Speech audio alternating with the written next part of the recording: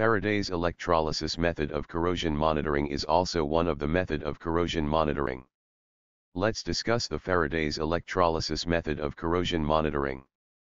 This method works on the basis of Faraday's law of electrolysis.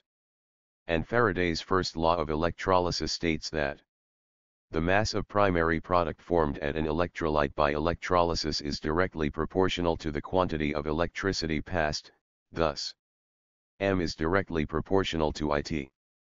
Since M is equal to ZIT, where M is mass of primary product in gram, Z is proportionality constant, I is current in ampere, T is time in second. And Faraday's second law of electrolysis states that the masses of different primary products formed by equal amounts of electricity are proportional to the ratio of molar mass to the number of electrons involved with a particular reaction. M1 is equal to M1 by N1 and directly proportional to Z1.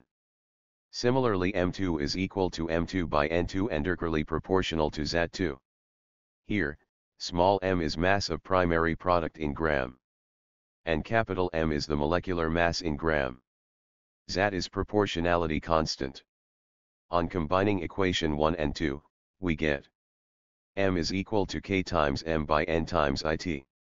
Or M is equal to 1 by F times M by N times IT.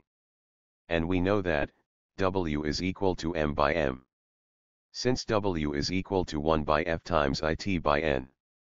Therefore, W by T is equal to Mi by NF.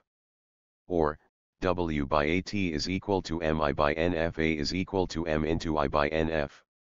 Therefore, we get, W by AT is equal to Mi by NF.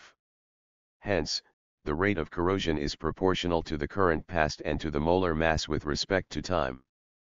By using this equation, weight loss in corrosion per area can be determined.